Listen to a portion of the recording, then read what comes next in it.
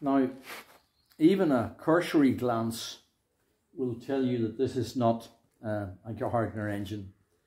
This video is going to be really quite different, and I hope you find it interesting. This is a Perkins.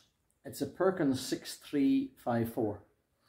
Every now and then a customer of ours will ask us to restore a non-Gardner engine. We've been involved in Mercedes, Listers, Kubota, all sorts of engines. But I thought that this would be particularly interesting to compare with the Gardner, because I understand that Perkins actually owned Gardner at one stage. Now, this 6354 produces 115 brake horsepower at 2,800 RPM. So in terms of horsepower anyway, it's equivalent to perhaps a 6LXB or even a 6LW. It weighs about half a ton. So it's half the weight. I'm going to guess about half the size, although we'll see that more whenever this one's completed. So you're talking about twice the power to weight ratio. So my objective is not to denigrate Perkins at all. I have a lot of respect for Perkins. After all, the Massey Ferguson tractor used Perkins engines, and as a schoolboy and as a young man, I spent many a happy day farming with Massey Ferguson tractors. So I'm going to take you through the process of restoring this engine stage by stage, and I think it should be a very interesting comparison. But of course, a lot of those differences can be explained by this simple fact. The Perkins was fitted with a turbocharger, and there you have it straight in front of you. Of course, the first question we have to ask here is, why are we restoring this engine? And you can see the reason why there in front of your eyes again.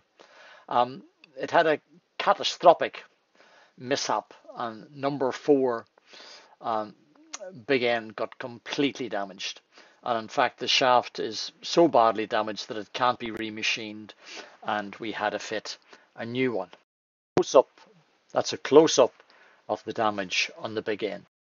This shows you the smashed shells, and it entailed new conrod, new pistons, and of course new gaskets and so on. Here you have the new shaft ready for insertion. New shaft back in, all torqued up exactly as it should be. Now here you'll have a freshly pushed in liner in the Perkins. You'll notice this, it's not flush here. This is known as a fire ring. I'm not too sure why that is. These liners are not a terribly tight fit. They can be pushed in handy enough, whereas the Gardner liner is a very tight fit and has to be pushed in under high pressure. Another significant difference is that the compression ratio on the Perkins is, I think it's 28 to 1 or 22 to 1, I'm not too sure, whereas the highest in the naturally aspirated Gardners was 18 to 1.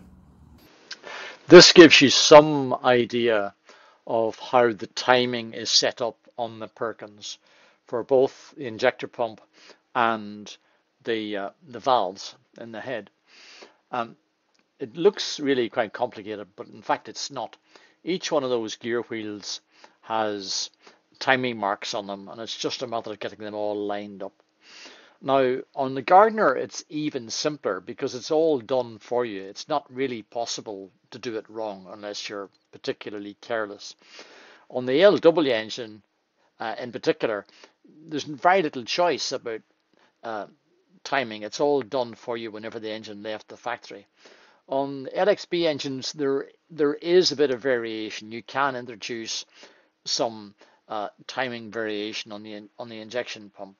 But it's rarely called. Okay, the moment you all are waiting for, we'll fire up and see how she goes.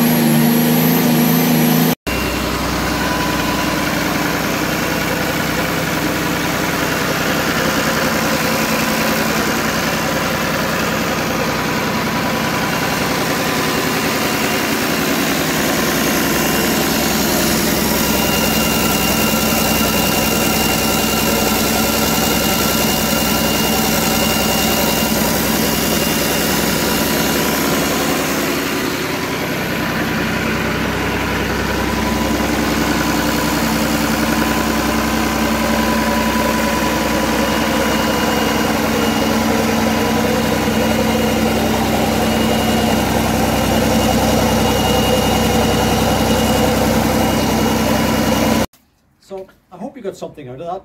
Just a quick comparison between Gardner and Perkins from our point of view. The engine was cold there, and that's why she's a little bit smoky.